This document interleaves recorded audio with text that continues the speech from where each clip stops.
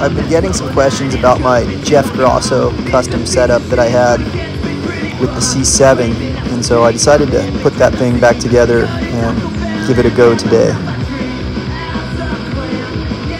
Frankly, I haven't been enjoying my C7 setups as much as I have been my Yao and my C5. There's a couple of reasons for that, and it's mainly related to the spring mechanism inside. Unfortunately, the bolt that's responsible for the tightness of that spring seems to loosen itself just through use.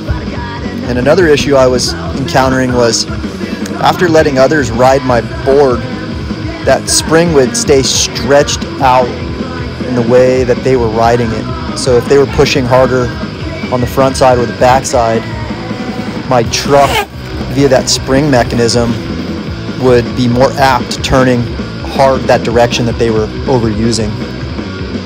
So instead of skating, I found myself overcompensating for the spring that had been stretched out by the previous rider, and that just got annoying, and I possibly need a new spring, I don't know. But sadly, it just doesn't have that same even feel that it did when it was new.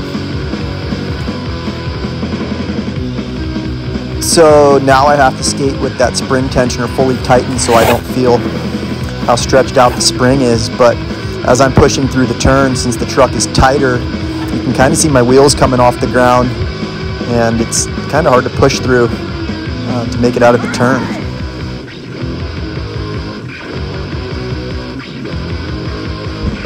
Anyways, this is the Grosso C7 back in action.